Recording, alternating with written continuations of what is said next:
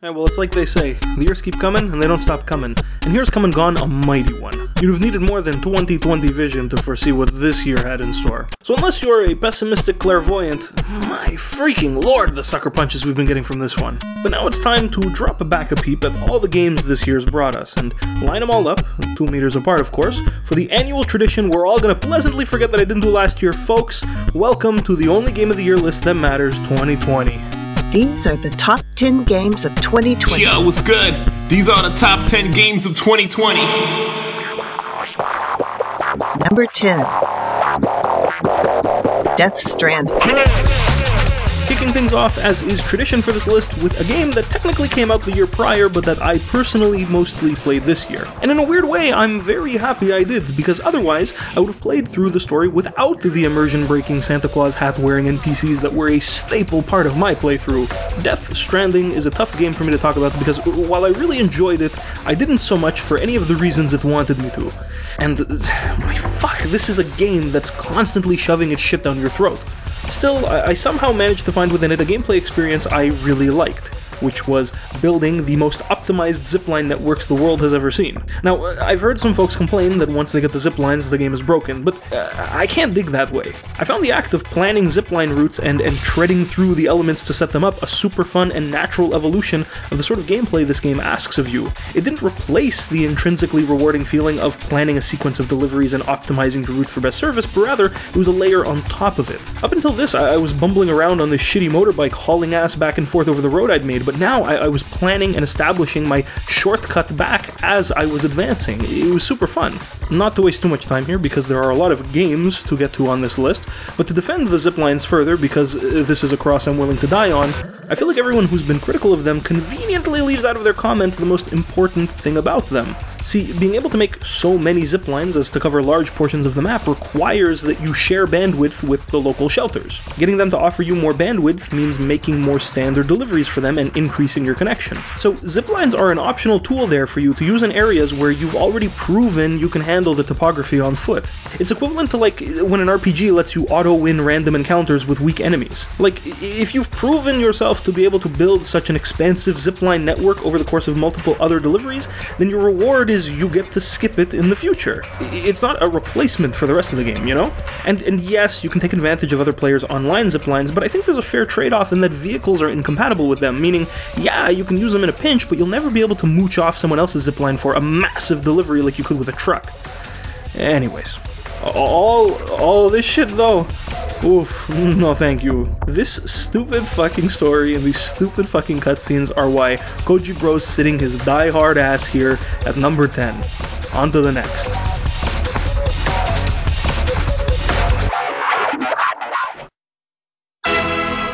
At number 9, we got Star Wars Squadrons. This freaking game! Holy freaking hell. Oh my god, you never know what to expect when you do these turns! Now, I know some people still have trouble with nausea in VR, but speaking as someone who gets it really bad myself, I gotta give this game a spot just for pulling whatever magic stops it pulls that are responsible for it being one of the few games I've never felt sick in. It's honestly a miracle. This game is exactly what I've been waiting for in VR. A dope as fuck multiplayer title with minimal setup and space requirements, which translates to a higher player base. I love the dogfighting in this game, and nothing I've ever played compares. There's just something crazy about looking ahead where you're turning, watching your wing bank, or tracking your target with your own eyes and then pulling up your bird to line up a shot. It's bananas.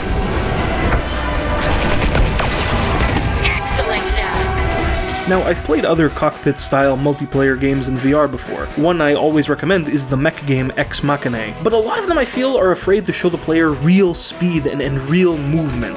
This though, 2D video footage just does not do justice to how much control you feel like you have of your ship. I've played racing sims that felt less realistic than this. I also like that there's some special sauce to it. I mean, it'd be enough if it was just a really good space fighter jet sort of game, but there's room for strategy and tactics based on the differences between the two factions. See, Rebel ships have regenerating shields, which offers more protection, but are an extra thing to worry about. Meanwhile, Imperial TIE fighters don't have shields, but instead are incredibly fast and snappier to maneuver. At first, I considered this a disadvantage, but really, all it means when a match starts up and you get assigned to the bad guys team is you've got to psych yourself up to be a flying ace. It doesn't matter that there's no energy shield between your enemy shots and your hull, because goddammit, pilot, you're not gonna let him hit you. I mean, unless you play on that one map with no cover.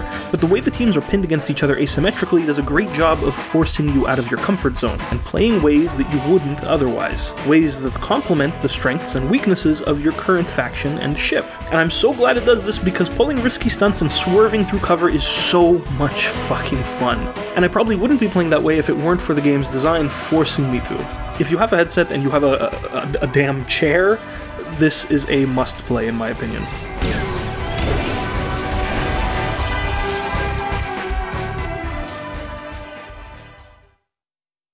Number 8. The Last of Us Part 2. More like The Last of Us Part T. I couldn't have said it better myself. Could have maybe written it a little bit better. I made a whole video about The Last of Us 2 already, so I'll keep this short and sweet. This is a game, given the first, that I didn't expect to like. Its combat and exploration and level design experienced definite improvements over the prequel, which personally I found really satisfying. The second-to-second stealth action combat in this game, with all these improvements, is at a level now that I'm really not so sure can get any better. And best of all, again, learning from the mistakes of the previous game, this one's story doesn't get in the way or otherwise even slightly dampen the play. The characters' motivations in narrative and gameplay line up and sing a sweet, sweet tune together. I'm really excited to see where they take this next, and I'm kinda stoked about this multiplayer mode they've been hinting to come soon. Anyways, great game, but only number 8 on this list.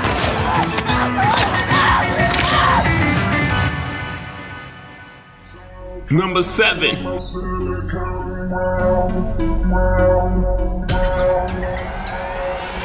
VR Chat. I don't think it's news to anyone that there's been an ongoing pandemic this year. When lockdown hit, for me it was at a pretty bad time. Quarantine started the week before I was set to move to a new apartment, and we knew our current place's new renters and knew that they also knew their new renters, so it was kind of like this big hermit crab shell shuffle. Anyways, there was a bit of a scare that we weren't going to be able to move because between the government, the news, and the moving company themselves, nobody was sure if they were considered an essential service. It ended up being fine, but for a few days I was caught in a pretty intense set of pressures. Between my old landlord, my new landlord, our old place's new tenants, their old place's new tenants, our moving company, and even U-Haul, who I was trying to see if I could rent a truck from myself last minute, it got a little bit rough. But what was a nice escape during that time was VR chat. And not exactly just for the sorts of reasons you'd think. I mean, yes, being so disconnected from the real world made the experience of virtually hanging out with friends really special. But just as important were the times I spent alone. See, VR Chat's development tools are free to use, and the community there has added tons of familiar virtual spaces to it. What VR Chat ended up being for me, for a short little while this year, was a meditative escape tool. I used it to go on virtual strolls in places so far removed from reality that for a little while at least it didn't matter that I didn't know where I was going to live in a few days. I took in the views from the interchange-like walkways of the Zora's Domain from Zelda. I aimlessly roamed around Luigi's mansion, appreciating the warm, nostalgic comfort of its carpeted and wallpapered halls. I sat alone on the top floor of a virtual pub and just listened to the rain against the window and the muffled conversations between the players and avatars downstairs. And at one instance, I lost myself in the breathtaking scale and beauty of the Temple of Time. When I was a kid, I remember I'd spend hours just laying on the floor watching sunbeams split through the blinds. If it wasn't a sunny day, I'd take a flashlight and try to simulate it. I don't know what it was, maybe something about the way the columns of little dust particles seemed to dance. I was fascinated. I'd sit and watch, calmly. This is the closest a video game has ever come to feeling like that, and even itself reminded me that this was something I ever used to do.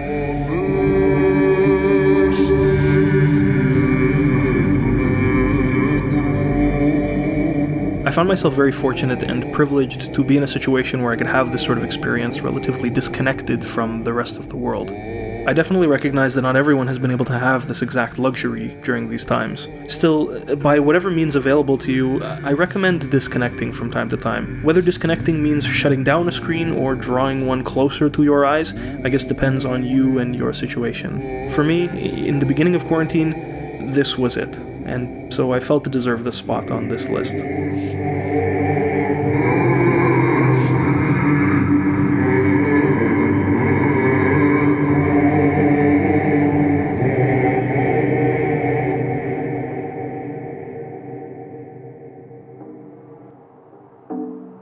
Number 6.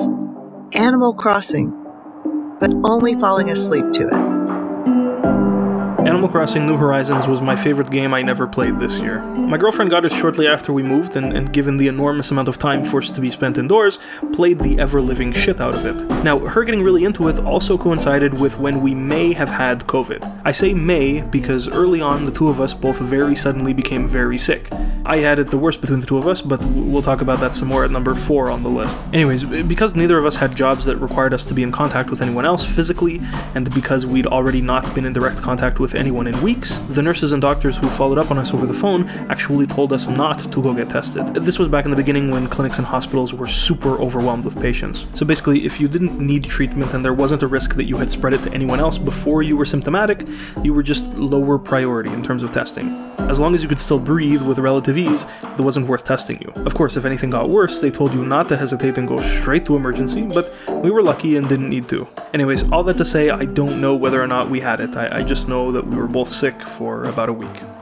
For me, the worst symptom was exhaustion. I'd get 10 hours of sleep the night and wake up and I still couldn't stay awake. So I'd spend my days cycling in and out of consciousness on the couch while my girlfriend played Animal Crossing. And it was weirdly a really great way to passively experience that game secondhand. I'd sort of blink in and out between wake and sleep. One moment she'd be fishing along the beach, the next she's redecorating her house, the next she's collecting wood, the next she's catching bugs, and all the while the music, which normally would transition at every hour, to me, didn't, as I'd experience an entire day of my life flash by in what felt like maybe a solid 15 minutes of combined sputters of awareness. The music too would rapidly meld and fade track into track in what felt like an instant. No single song was as comprehensible as instead was just the transitions. The music didn't just change as the day went on, but it was how it changed.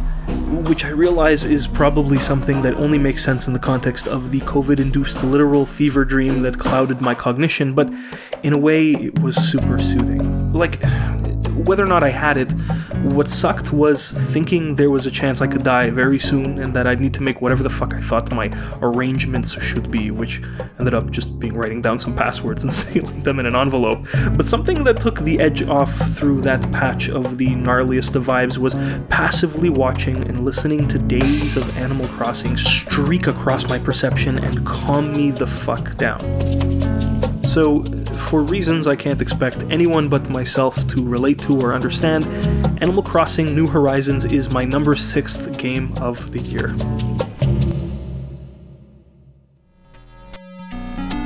Number 5. D.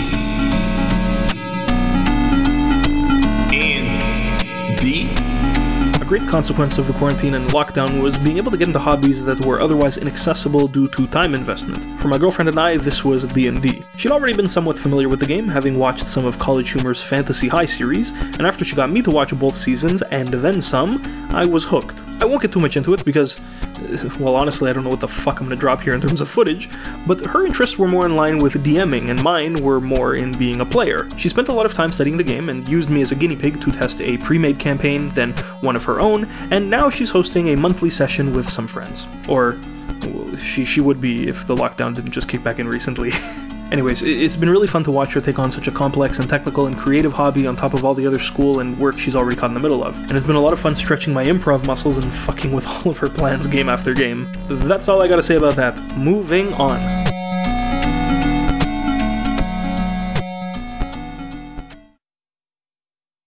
Number 4.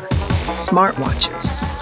Since last year, I've been one of those fuckers who wears a little computer phone on my wrist because I must be so addicted to social media that I just need to stay connected all the time, right? Look, let me explain. So last we all sat around for me to list off my top favorite video games of the year, which was 2 years ago. Number 1 was ShrekFest 2018, a festival held annually in Wisconsin. Long story short, it was a borderline religious experience for me and the gang. So much so that we did the pilgrimage again in 2019, but more on that later. Anyways, what's relevant here is that while I was sifting through footage to use for that video, I noticed something about myself that I didn't really like. In almost every shot of me, I was craning my neck staring at my phone, which, to be fair, a big part of what made the festival special for me and my friends was that after it got rained out, we commandeered the Facebook event and organized our own party. So yeah, I kind of needed to use my phone to coordinate that effort, but still, here I was last year editing footage to voiceover of myself describing the best experience I had that year, and all I could find were shots of me distracted and focused on my phone. I didn't like how I looked, and I decided I needed a solution to that. Now, the problem was that cold turkey disconnecting wouldn't fix it, for me at least. The very pub crawl we organized that night is just one of many examples of really cool moments in my life that only came to be because I used my phone under certain circumstances. So I needed a way to still see my phone, but not get sucked into it. Luckily, I'd already known more than just the surface level about smartwatches through a friend who'd been happily wearing one for years, and I got my first one as a test. The Amazfit Bip, which I no longer have my own, so please bear with whatever footage I'm using here, but this watch was a super cheap way for me to find out if this sort of tech was worthwhile to me. The problem with smartwatches is how damn expensive they are. So being the only one going for less than $100 Canadian, or much less than $100 in any other currency, made this thing a pretty safe bet. It comes with weaker versions of the features you'd get on other watches, like notifications, heart rate monitor, GPS, that sort of shit, but it also has strengths unique to it. For example, its LCD screen meant that it was always on and could stay powered for over a month on a single charge. For those of you whose jaws didn't just drop, know that the standard for most premium smartwatches is daily recharging. That's just not something I had to worry about with this cheapo watch. Not to mention, it was easily modifiable and there was a large community making super cool custom faces for it. One of my favorites was this one modeled after the inventory menu from Resident Evil 2. Sick shit. Yeah, the resolution wasn't great, but there was something cool and retro about it I liked, and I'd recommend it in a heartbeat to anyone on the fence about this sort of thing. For me, what was most important though was what it served as in my day-to-day, a way to prevent me from sinking into my phone. Formerly, with my phone in my pocket every day, every buzz was a mystery and prompted me to take it out and check it. But see, not all buzzes are created equal. A text message matters more to me than, say, a like on a tweet or an email about a sale, you know? But with it tucked away, I'd never have any way to know what it was or how urgent it was unless I looked. So I would. Most times it wouldn't be important, but hey, now that I have my phone out, why don't I check Facebook, or Twitter, or my emails, or some other shit? And that's where the time sink comes in.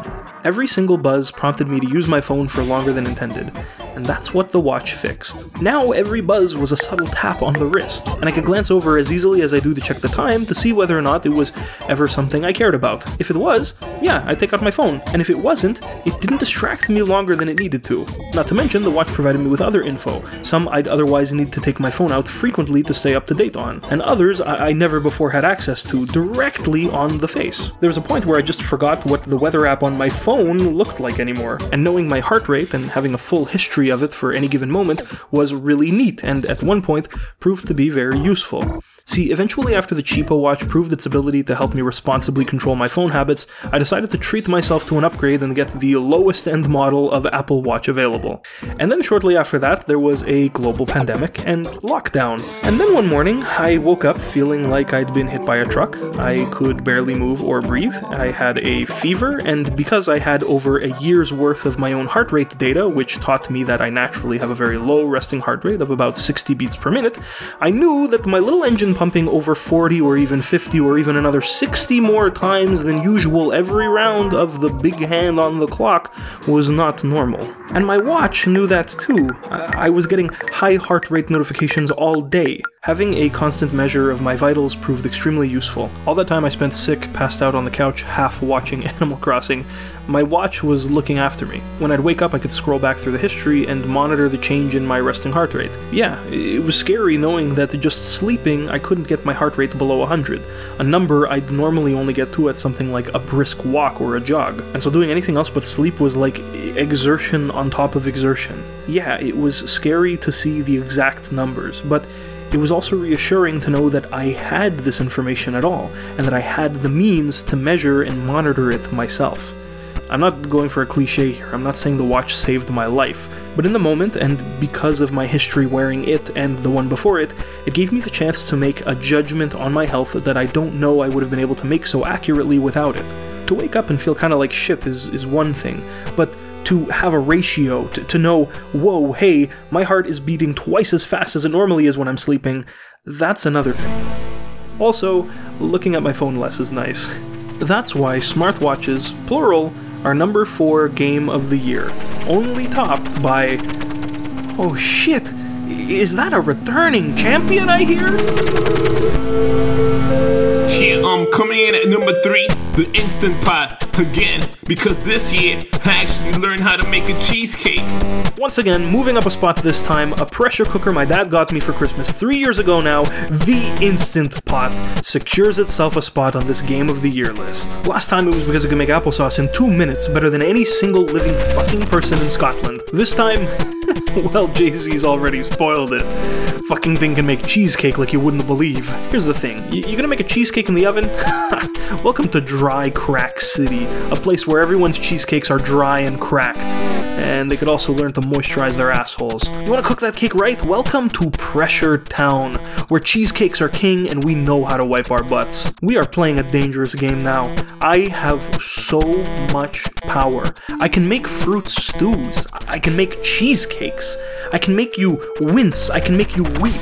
Ain't no sheep, but this lamb can put you to sleep. I can make cake minus the bake. I can drop bombs like it's not a mistake. I can fuck a duck, I can take a poo, and you can do it too with can do.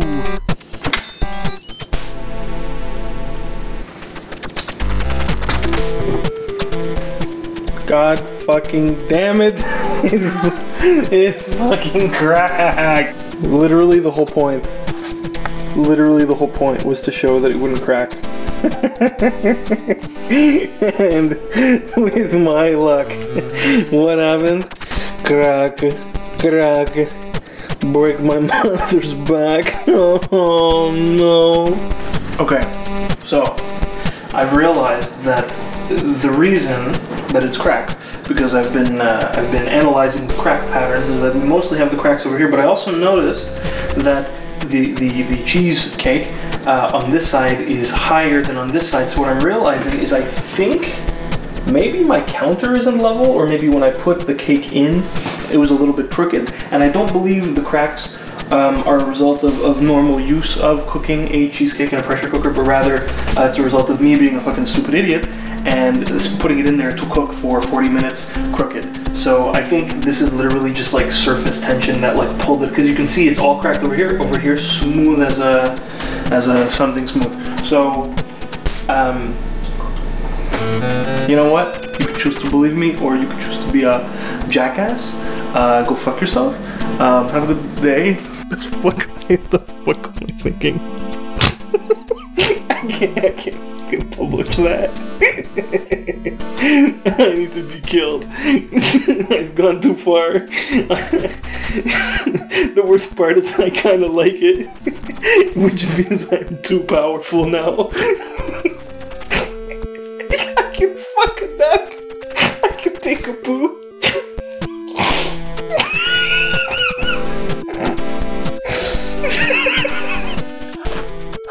Fucking hell.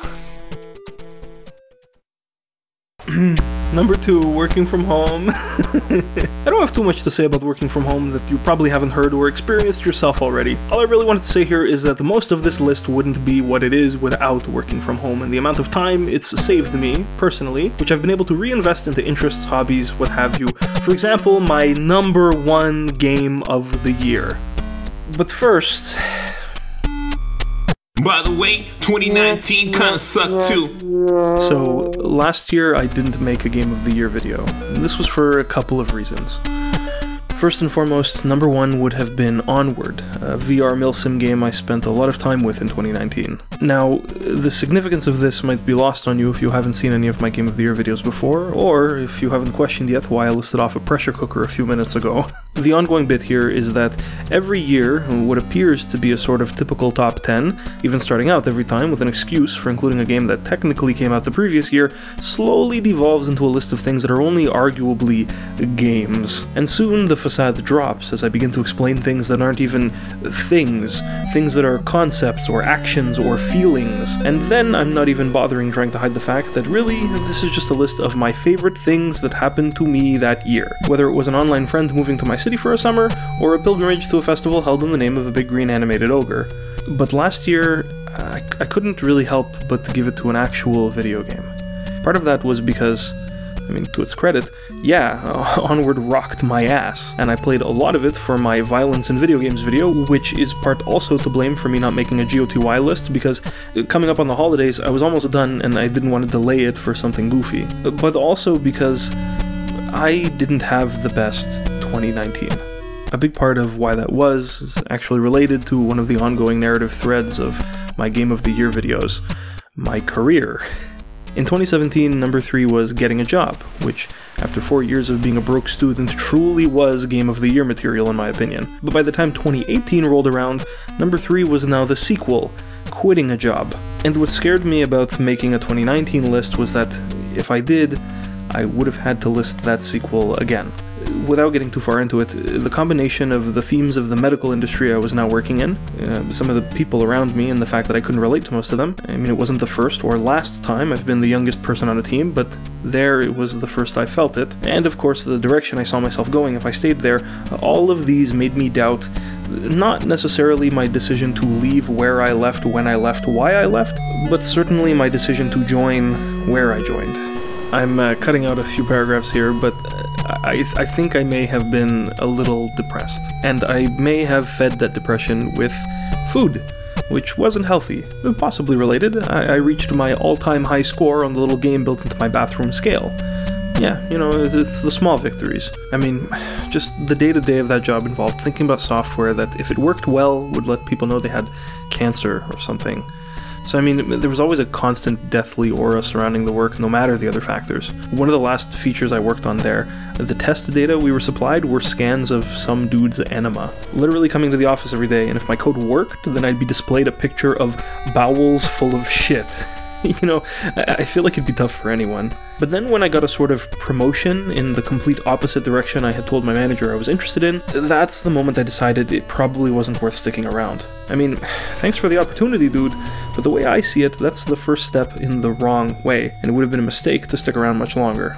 So, the fact that for 3 years in a row on my Games of the Year list I would have been talking about changes in employment, that was kinda too sad to me, and I opted to not. And unfortunately, this decision to leave where I was working and the job hunt that ensued kind of tainted the other big events that happened to me that year that I should have been able to enjoy. We went back to ShrekFest again last year, and this time not just with the original crew, but with a whole basketball team's worth of video essay folks.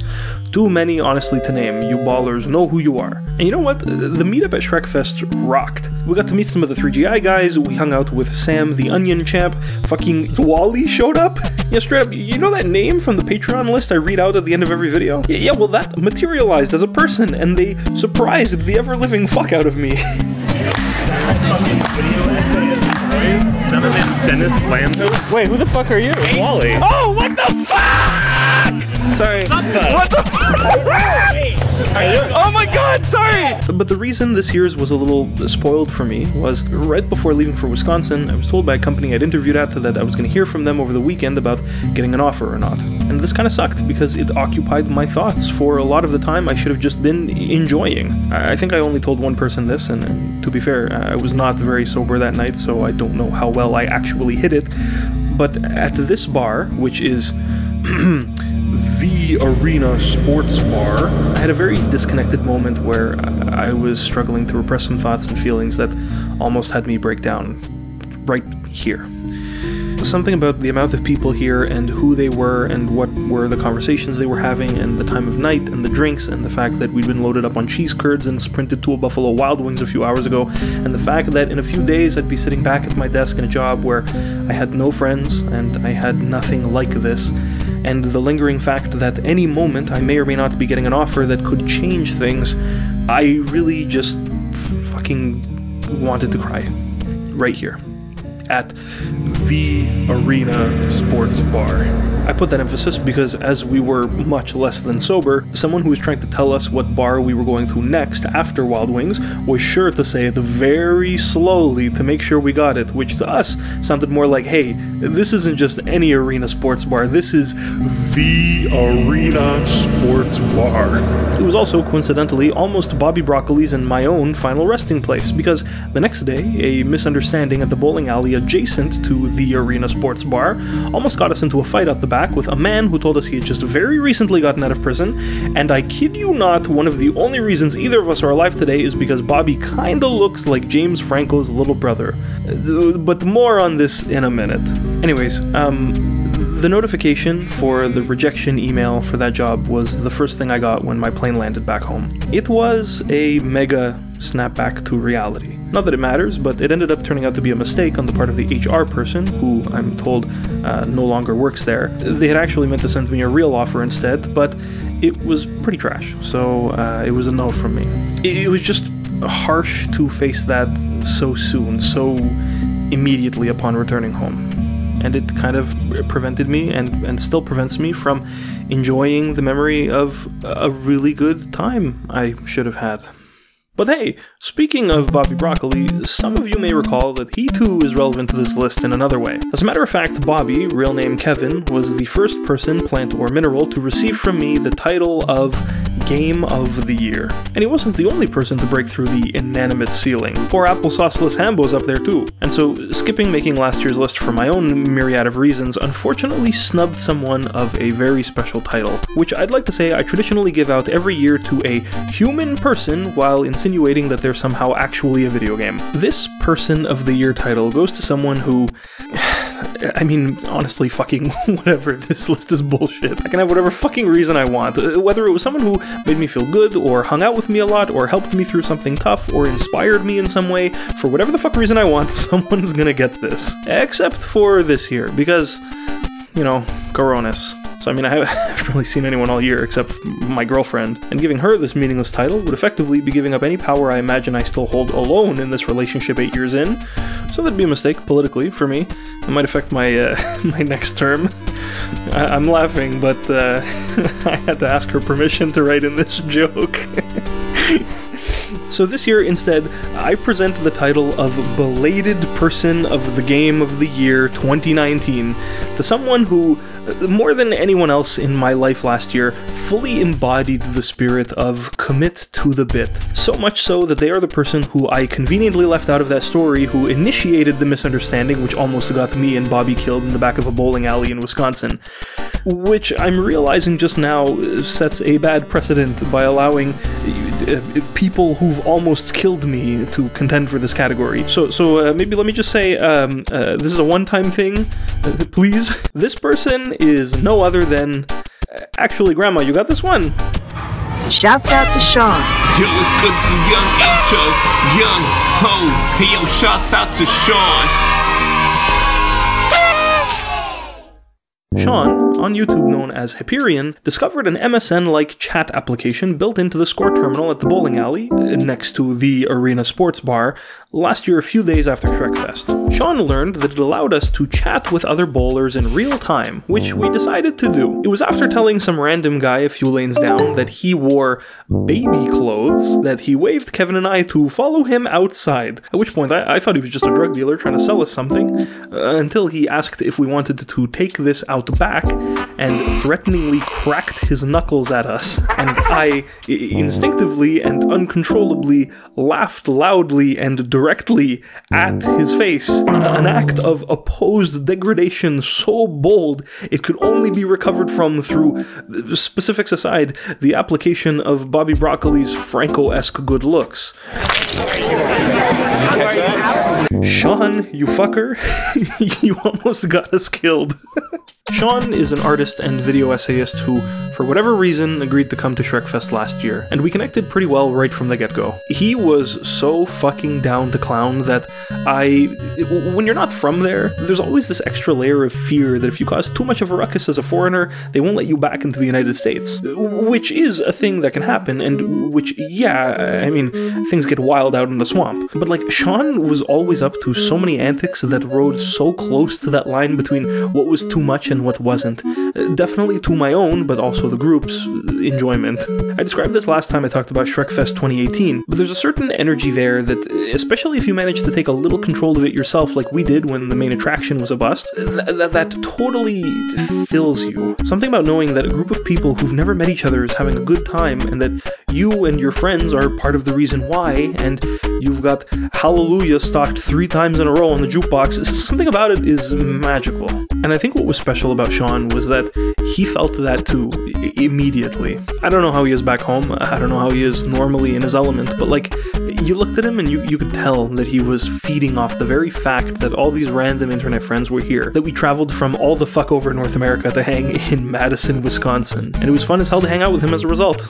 But that's not the only reason Sean's taking it this year. See, shortly after Shrek, Sean took a term of school out in the UK, and having experienced what he did in Madison, thought it'd be cool to organize a similar meetup among the British games essay folks. And so, in an attempt to motivate him, I promised that if he did, no matter what, I'd figure out how to be there. And so with a lot of work on Sean's part, and a nice little performance review bonus for a job I wasn't so fond of anyways, that's why and how I went to London for a weekend. A freaking weekend. And I got to put faces to a lot of voices and, let's be honest, cringy as hell usernames that I've been familiar with, in some cases, for years. Yes, even Hamish, the man whose vegan beef I once impersonated. But this isn't about him, this is about Sean.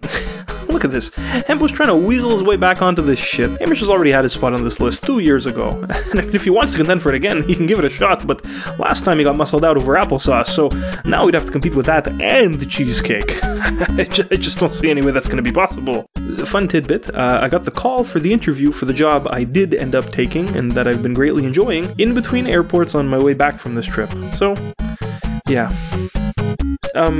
Sean, more than anyone else I had the pleasure of interacting with last year, demonstrated such a deep and profound understanding and connection to the meaning of Bobby's old life motto, commit to the bit, that he took what he found in the swamp and he brought it to the Commonwealth. Which wasn't too hard, turned out. See, London already had its eye on the ogre. I just want to point out, because that was a very fast joke and you might have missed it, but literally within view of the world's most famous Ferris wheel is a Shrek-themed children's amusement park. And as much as it pains me that I have no photographic evidence, this is actually where we all met up in London. Partly inspired by these experiences, Sean's been working on a project which will eventually manifest itself in the form of a video on his YouTube channel, again, Hepyrian, about online communities and the fucked up shit what they get up to. You can check him out there and also on Twitter to get updates about other projects he's got under works, such as his upcoming podcast photo series, Denver Fucking Hates You. Anyways, that's been Sean, I've been your Hoot Father, and this has been another— This is Hova, Jay-Z, from Sean Carter to Sean. Oh shit, wait, we forgot number 1.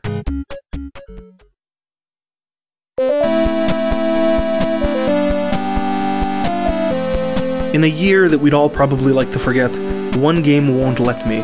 Whether it was Death Stranding depicting a post-apocalyptic world eerily similar to the real one's current state, VR chat soothingly connecting me to my childhood in a time of stress, or Animal Crossing calming the anxieties of life's fragility in the face of a deadly virus, every game I played this year was a special experience for how it fit into the context in which I was playing it. You know, a pandemic, a quarantine, a time of social unrest and injustice and stupidity. And in all this, one game stood on its own for me, reminded me that with a little kindling and a lot of patience, amazing things are possible, which is a message that resonates loud and clear today more than ever. One video game I played this year was such a hot and fiery experience that it warmed my soul in a way I think has drawn me in for life. Folks, without further ado, the game of the year 2020 is—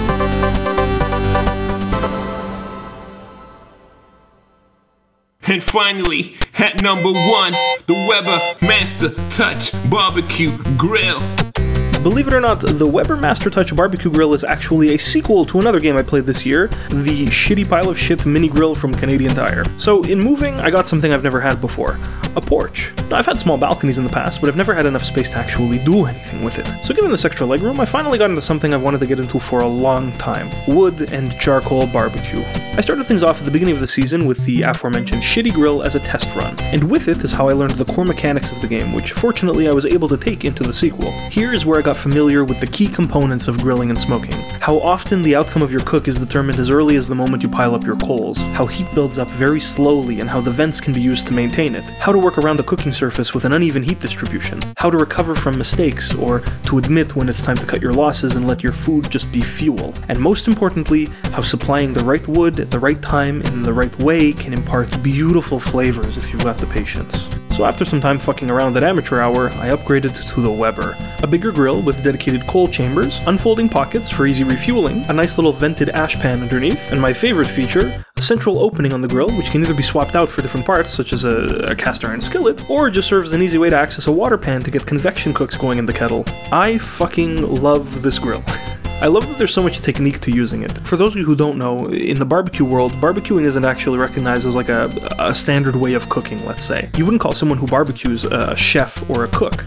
Instead, they're called pit masters as a way to show equal respect to the fire handling portion of the craft. And that's what I love about this as opposed to regular cooking. There are so many ways to use this big-ass kettle and so many different possible decision paths that lead to success or failure. And so the goal of the game is to optimize your play while being constantly prepared to handle the slew of random environmental effects that can throw a wrench into your plans. As a matter of fact, if you come into barbecue with a plan, I think you've already lost. So much is going to go wrong during a cook, especially if you're not playing tool assisted. You're going to lose temp out of nowhere, you're going to have dripping start a fire, you're going to have heat concentrate at different points the whole time. It's going to be a mess, but you've got to stay on top of it. In a way, the game analogy really isn't a joke.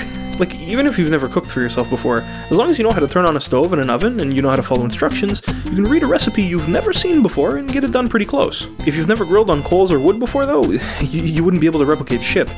I'm speaking from experience.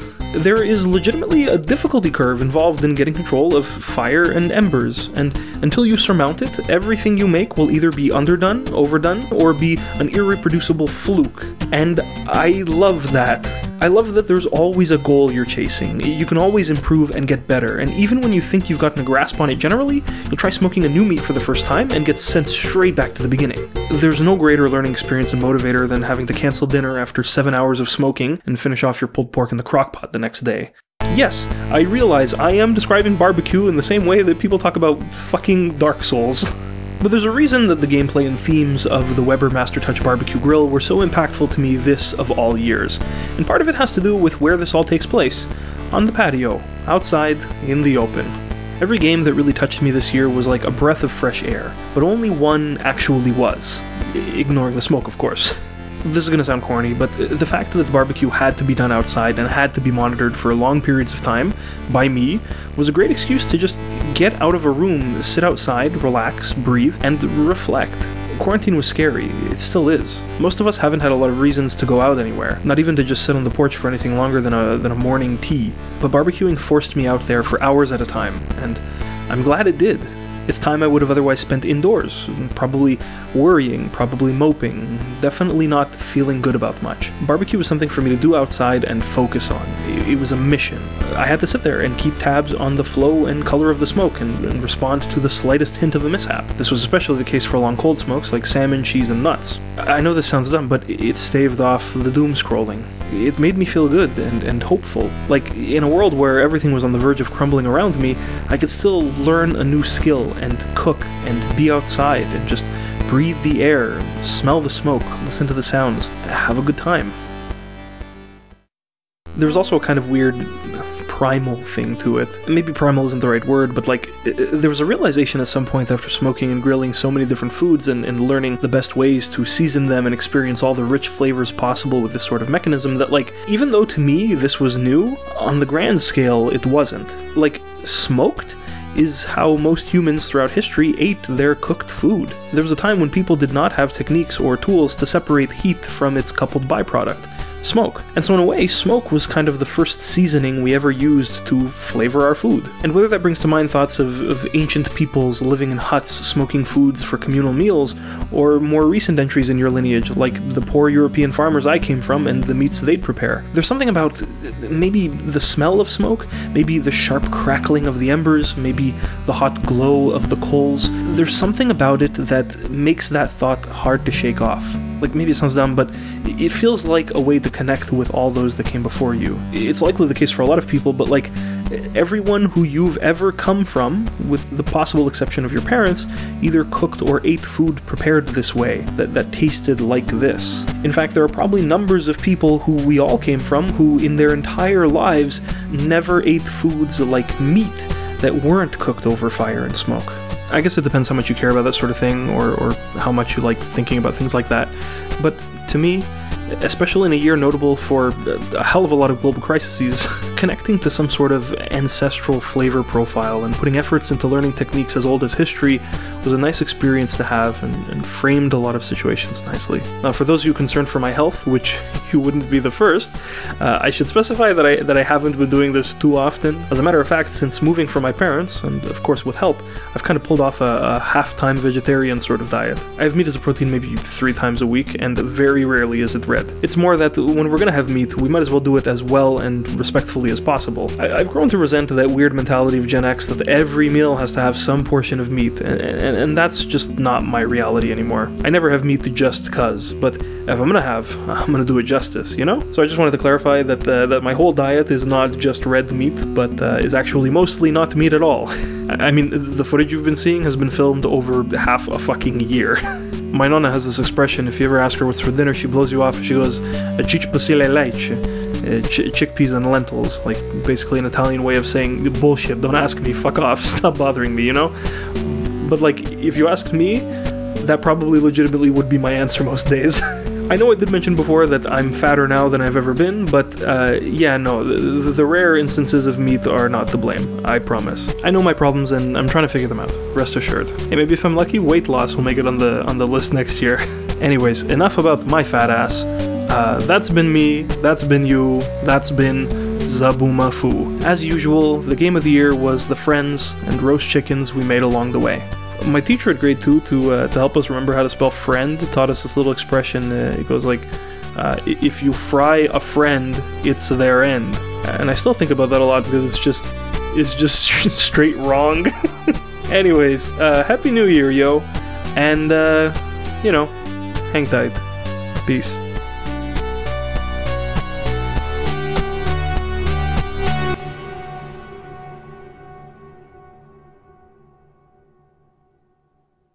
Hello and welcome to the end screen, and also to almost the end of 2020. I hope you enjoyed this little exploration into the things that I enjoyed this year. I know it got a little bit more existential than my usual fare, but you know, when in Rome. It's at this point that I would like to invite you to let me know in the comments what your game of the year 2020 was, whether or not it's actually a video game, a person, a friend, a thing that happened to you, a feeling, literally like whatever the fuck you thought that you enjoyed this year. Let me know. It'd be good to know what other positive things people were able to experience this year. I put an ask out on Patreon for examples of people's games of the year, and I'm gonna read those out real quick. And I'm definitely gonna cut some other footage so you don't see me awkwardly reading from the screen. Movie magic. William Van Zandt says, my game of the year for 2020 was definitely getting my own apartment. The timing of its release wasn't great. I would have liked to be able to experience the multiplayer with some friends, maybe inviting them over for sessions to play some mini-games like having nice meals or playing board games, but it's been really liberating to keep my own space in order and to have something that I can really call my home. Certainly a better expansion than the college dorms pack. Yeah, I mean, I moved out 3-4 years ago from my mom's, which, I mean, I never had the experience of going to college dorms because I live in a university town. There's like fucking 5 colleges offered in like different languages in the city, so like I lived on one of the shores of the city, so it was pretty easy to just come in to do school, so I never had to have that experience. But definitely I could totally understand how you know, that sort of experience would definitely be game of the year material.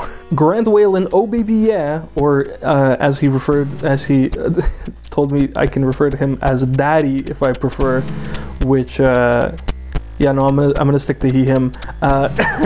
Grant says, my game of the year is my little kitty cat. Please nobody cut that and use it out of context. Grant's cat's name is Bachi, and I was given notes to pronounce it right. Let me see. I have to pronounce it like hibachi as in hibachi, like those Japanese restaurants where you cook in front. Yeah, okay, I got it. Okay, good. He says he's a little bit of a thick boy though, and he's quite self-conscious about his thickness. He's not fat though, he's just thick. He's thicker than a goddamn bowl of oatmeal. So that's Grant Whalen. Oh baby, yes, game of the year is thick little kitty cat. I have feel like this was an invitation to just make me say things I don't otherwise want to say. And of course, Razzbow says, my game of the year, as always, is Battalion Wars, as silly as it sounds. It's taught me how to be an investigative journalist and archivist. I owe to it any kind of success I have on the internet, and this year I got to work on my best video yet. It's also great that some of the members of the community are especially lovely people and so encouraging of my work. For those of you who don't know, so I know I made a video quite a while ago, like in my first year of making stupid fucking YouTube videos. I made a video about Battalion Wars, and it actually got a little bit of attention because it turns out there's a very dedicated Battalion Wars community. A lot of their focus is on preservation and maintaining it, and also investigating, you know, the situation that spawned that game. And kind of like a core pillar in this community is Razzbow, who's been doing this ever since he was like a kid, which is absolutely insane. God, I don't even know. I made that video so many years ago, so through that video got the attention of that community, and I've sorry, Razzbow, I'm sorry. I've known Razzbow since he was a squeaker. It hasn't been the greatest experience. Anybody remember the old Discord server? Yeah, Anyways, Razzbow very recently made a series of videos and is currently working on another one about the history of Battalion Wars, because he is kind of not one of the few people, basically like the person who probably knows the most about the history of Battalion Wars. He's gotten into contact with ex-developers. He's been provided like builds of like prototype versions of the game back when it was originally for like different consoles. He has like footage of like things that like nobody has ever seen before. He's done like data mining, like he said. He's done like investigative journalism, and it's like it like the shit he's doing is on the level of like what's it Liam Robertson? Is that the guy who does the Beta 64? Or that I might be merging two different people who have channels basically based on the same concept. But what's really interesting is that all of this kind of knowledge that this community and in particular Razzbow have accumulated throughout time about this really fucking weird game that like by all accounts should not have existed. He's taking all of that and he's forming it into basically a couple of series of videos about the history of it and about where it came from, and one of the canceled projects that would have eventually followed it up, and I'm very excited to learn much more about that. Of course, there will be links in the description to Razzbow's series. Please check it out. Let him know that however the hell you want to refer to me, let him know that I sent you.